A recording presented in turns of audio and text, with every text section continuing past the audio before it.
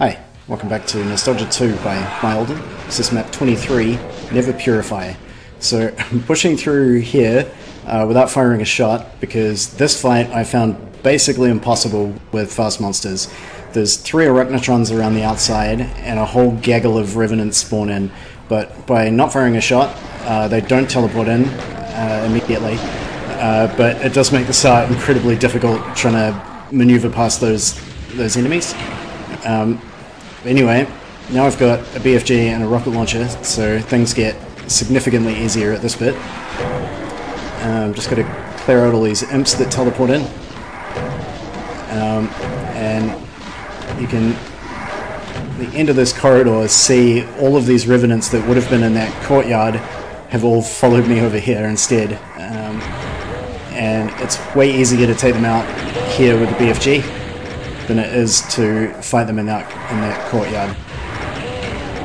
So I use 3 BFG shots here to just clear out as many as I can. I'll get the rest from either the top or after I climb down. Rocket here for these 2 chain gunners, and then just sort of nug this cacodemon before he gets a chance to do anything. Yeah, so here usually 1 or 2 revenants are kind of just wandering around still. And then kind of just cleaning up whatever's left. I don't bother taking out the spiders, I just leave them till the very end because still got a couple more difficult bits to go, so I don't want to waste time fighting the spiders and then just die in the next fight. Jump in here for a secret, and then this fight in here is extremely difficult as well. So there's a Cyberdemon, Hell Knights, and Mancubi teleport in. And the only way that I could figure to do this is to block the Cyberman's teleport entrance. Just long enough to let these other enemies walk forward a bit, because with fast monsters, they basically, because they start firing immediately, none of the enemies move at all. And from their starting positions, none of them can really hit each other. It's a very close rocket. So the problem I had is that you just end up with these 3 groups of enemies all shooting at you and none of them infighting at all, and coupled with these like chain gunners up in the windows, it was just another fight that I was finding basically impossible. And so I found this strategy of blocking the Cyberdemon's entrance. Sometimes it doesn't work, sometimes you rush forward and the Cyberdemon teleports in either immediately in front of you or immediately behind you, and then you're basically dead. It's a bit of a wasted BFG shot back there. I'll just finish him off with super shotgun because I want the BFG for later. But this is how this fight normally goes: is I get stuck with very, very little health and a couple of enemies still kind of shooting at me. There's a couple of chain gunners still alive. But once the Cyberdemon's down, I can clean these enemies up.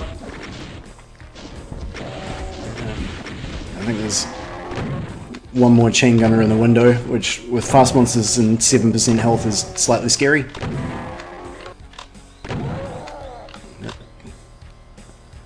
And then you hit the switch and you can just get out. So luckily I left this armor till the end of the fight.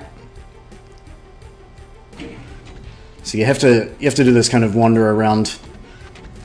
And also luckily I left behind quite a few medikits, so I was able to heal up a decent amount.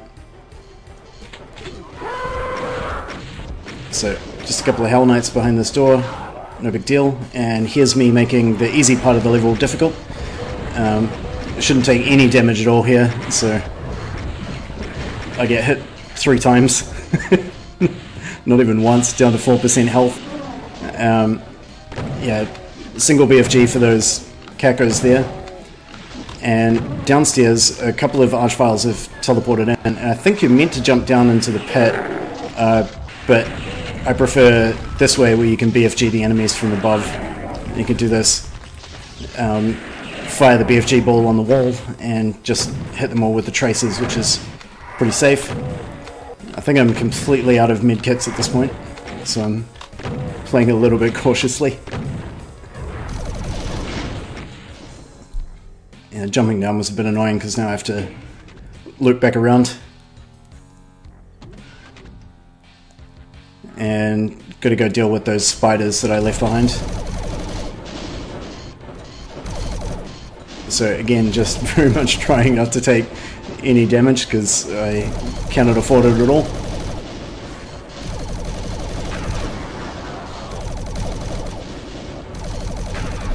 And also got basically no plasma left either. So there's one enemy left, which is a Mancubus in the exit, and it might be really obvious that I am not wanting to die, so playing this super cautiously. But yeah, I think definitely with this map with fast monsters, I think might be the most difficult of the whole series. But hopefully it was enjoyable, and thanks for watching.